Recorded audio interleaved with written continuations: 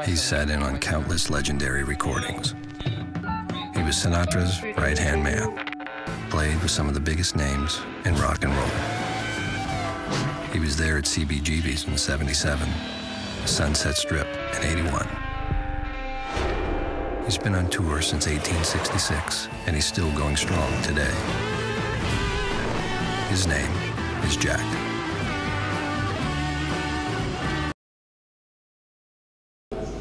Hi Geetha. Hi. So my first most important question to you, and specifically as a gallerist and as a discerning art viewer, is what to you is the most important quality of Dhruva Mistry's work? He has such a facility with material and with form. As you can see here, that it's a plate of steel, and it's all of an identical size. But what he's done with the form, none of it is repeated. It's all tweaked, and so he has this obsessive ability to actually exploit to the maximum the form and the material. And I think he also is probably one of the few sculptors who understands 3 dimension. And as you can see in the floor pieces, the way they are structured, and you actually get to view them from all around, and they're equally magical from any angle, any perspective. The idea of things falling, like falling figure. Fall is actually almost opposite of something which would otherwise occupy space with its own presence and confidence. Here there is a loss of that confidence and a kind of free fall. Right. In the same way, the moment one sees all these things, there is something about one can see. Whose work has been shown all across the world.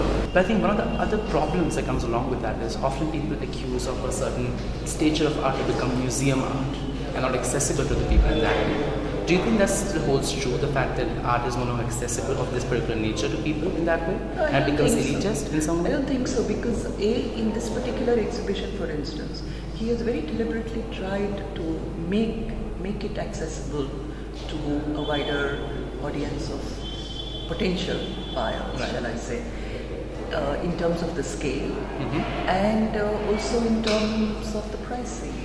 Right.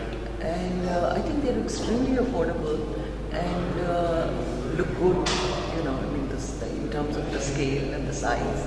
So I don't think that is a valid point at all, because he is able to straddle both the museum aspect as well as more the sort of domestic aspect.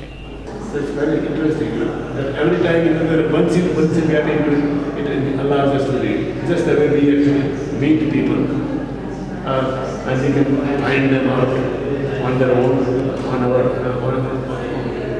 with their game. On our own terms, we can read them the way we want to read them. But it is not that we can alter that character, we can change them. We only have to change our perception in order to know better about something else.